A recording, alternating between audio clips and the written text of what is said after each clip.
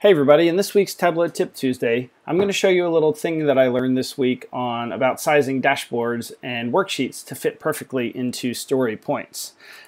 Story points I've always struggled a little bit with getting them formatted just right, and learned something earlier this week that I think you'll find super helpful.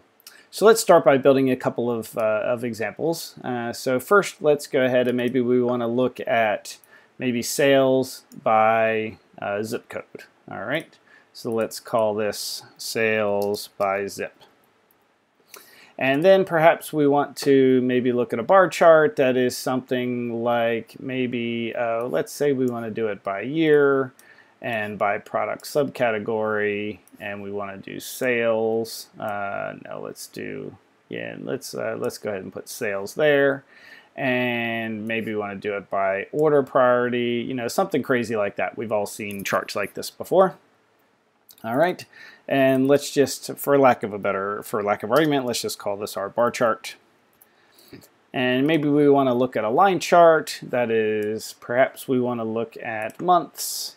We want to look at maybe shipping costs by month.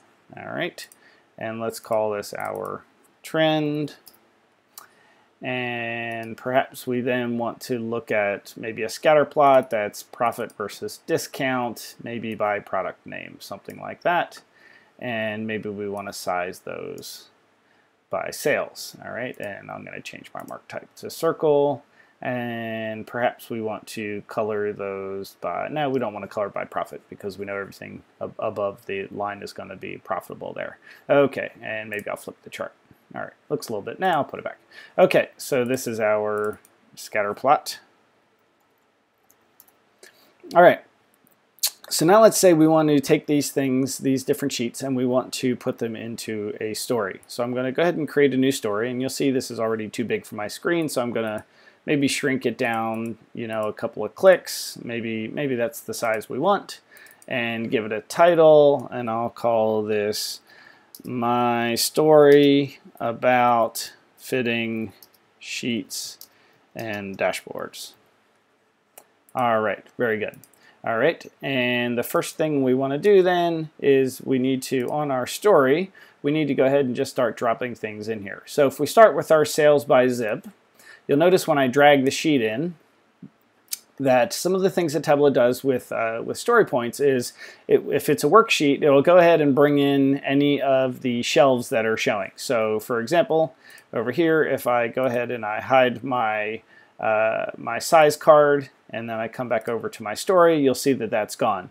And notice how this map fits perfectly into this story point. So if I shrink it down, if I change the size of the story, you'll see that Tableau still fits that worksheet in perfectly. Because what's happening here is you don't really have an option to either size to width or to fit to width or height or the entire view, because maps are basically always set to fit the entire view. All right, so that's why it fits perfectly. Remember that for the next story. So let's just call this our sales by zip. Let's do a new point, and this time if we look at our bar chart, you'll notice it's pretty big here. And if I drag my bar chart in, I now have a scroll bar, all right? Because it's not set to fit the entire view. So if I go back over to my bar chart and I want to make sure that this bar chart always fits perfectly into my story point, I can go up here to my fit option and choose fit entire view. All right, now this doesn't look great, but I'm just doing this for demonstration purposes. And if I go back over to my story, you'll see how it fits perfectly now. All right, it fits in there, and no matter what size I make this, I make it wider, or if I make it taller, or make it shorter, you'll see that Tableau is adjusting the worksheet to fit this story because over here on the sheet, I said fit entire view. So that's the first lesson. You can use fit entire view to make a worksheet always fit perfectly in a dashboard. So use fit entire view on a worksheet. All right, and if we do another one, let's go ahead and let's say we want to look at our trends, and you'll see that this fits in here really nice and neat too. That's because Tableau by default takes continuous date items and makes them fit the width. But let's say that we change this to discrete. change our months to discrete. If I go back over to my story now, you'll see that I now have to scroll, which I don't like. So if I go back over to my trend and I change this to fit entire view, go back to my story, you'll see that it now fits in there nice and neat. Okay, so again, use fit entire view on a worksheet. Yes, I did give 2 story points the same name. I'm doing that on purpose for emphasis. Okay, and let's go to a new blank sheet, and this time maybe we want to do a dashboard. So let's say we pick our dashboard size to 800 by 600, and we start with our map, and then maybe we put our trends up here, put our bar chart down here, and maybe our scatter plot here. Something super simple. Doesn't look that great, but again, we're just trying to build a dashboard. All right, so over on my story, when I drag the dashboard in, you'll see that it doesn't fit in the view.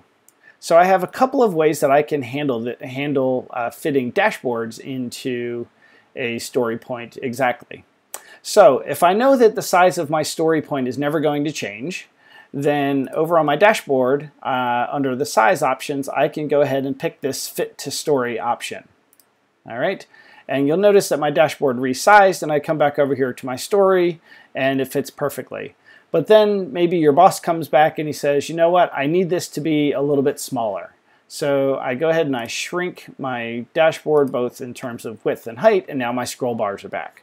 So Tableau did not remember that I chose fit to story here. It switches it to exactly as soon as you pick fit to story. So let me show you that again. So if I come down here, and notice it says fit to story 700 by 400 this time, and it shrinks it. I come back over to my story, and it fits. Okay, again, it doesn't look great, but let's say my boss comes back and he says again, oh no, I want this to be a little bit bigger. All right, and he wants it back to the way it was, and now I've got all this extra white space. So while I don't recommend setting dashboards to size automatically because that can impact performance if people are constantly resizing their view, because Tableau will rerun the queries.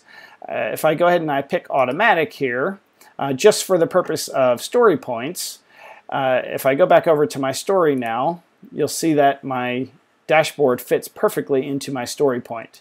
And if I shrink it, or if I make it higher, or I'm sorry, if I make it taller or make it fatter, either way, you'll see that my dashboard automatically adjusts to the size of the story point.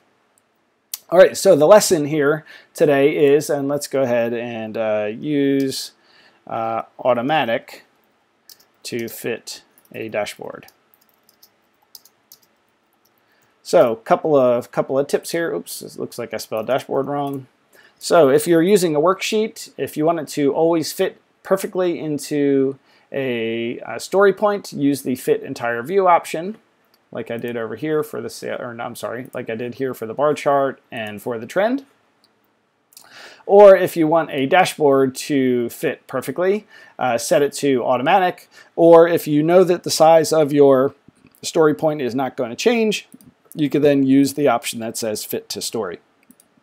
So hopefully that helps, and helps resolve some of the misunderstandings that people have about how sizing works with story points.